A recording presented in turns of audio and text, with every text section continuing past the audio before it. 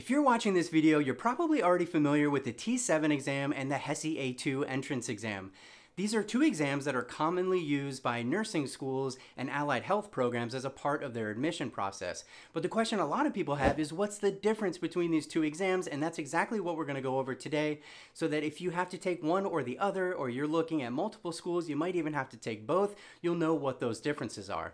I'm John from Smart Edition Academy, and before we jump into it, if you guys have questions on these tests, or you want to know specifically all the topics that are covered on the test so you know what to study, check out the videos on our channel. There's tons of helpful materials and resources in the links of the descriptions of the videos, and subscribe to the channel so that you're getting notified when these videos come out. So let's go ahead and jump right into it. So the first difference between the TEAS and the HESI is that the TEAS is more generalized and the HESI has more specific sections.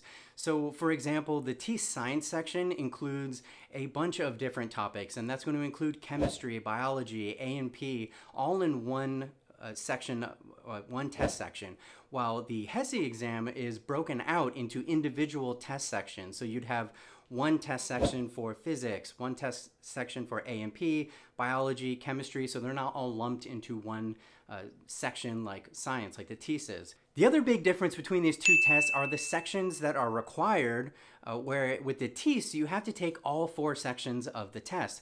And with the HESI, you may not have to take all 9 sections of the test. A lot of schools don't require all 9 of those HESI sections.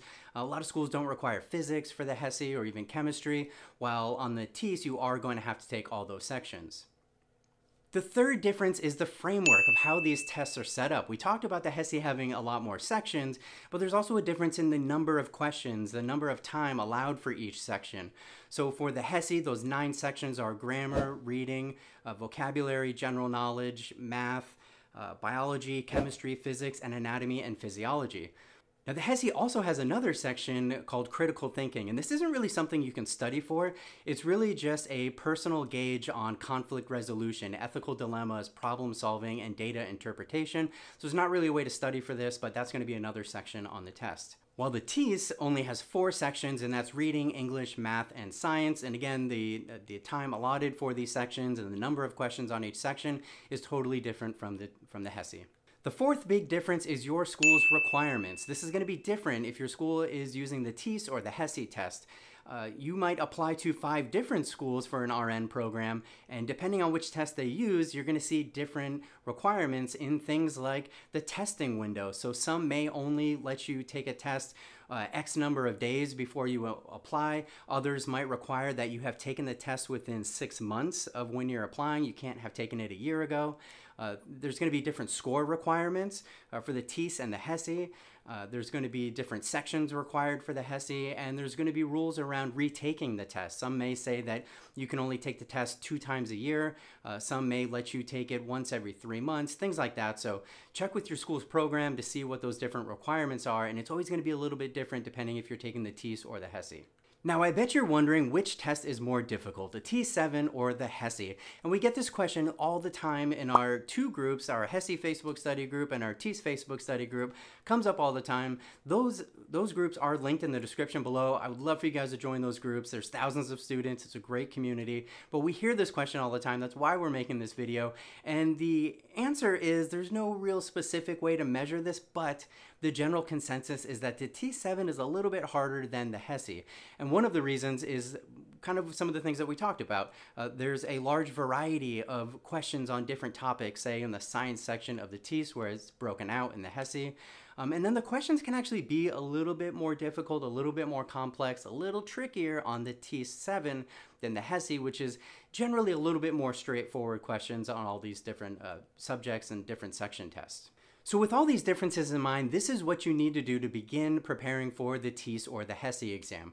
First, check with your school to see about those kind of time limits and how quickly or how soon you need to take the test before you're applying, the required scores, the retaking policies, what sections you need to take if you're taking the HESI test. And number 2, no matter which test you're studying for, you should always start with a practice test. This is a great way to gauge and benchmark where you're at and also help identify what your strengths and weaknesses are. The Smart Edition Academy free practice tests for both the TEAS and the HESI are linked below. You get a scored report. It breaks down each question by the topic it relates to, helps you identify your weaknesses, and that's where you want to start your studying so that you can get the most out of your studying and increase your score the fastest. Now, it's always going to be important to understand the material, not just memorize it. Once you get onto that test, if you're just memorize practice test questions that you did, it's not going to work. You really need to understand the material. Another thing would be to give yourself plenty of time to study. Don't rush this. We typically recommend anywhere from 4 to 6 weeks. That's different for every student depending on how much time you have, but you're going to want to give yourself enough time to freshen up on all this material. The last thing would be to create a study plan. We have videos on how to create a study plan with even templates of how to do that. We'll link that in the description below. So hopefully you have a better understanding of what the differences are between the T7 and the HESI exam. You know where to find good resources in the link of this description of this video on our YouTube channel. You can go to the Smart Edition Academy website. Lots of stuff to help you guys out. And if you have any questions on the differences, leave a comment below. We will answer all those questions. We're here to help you guys out.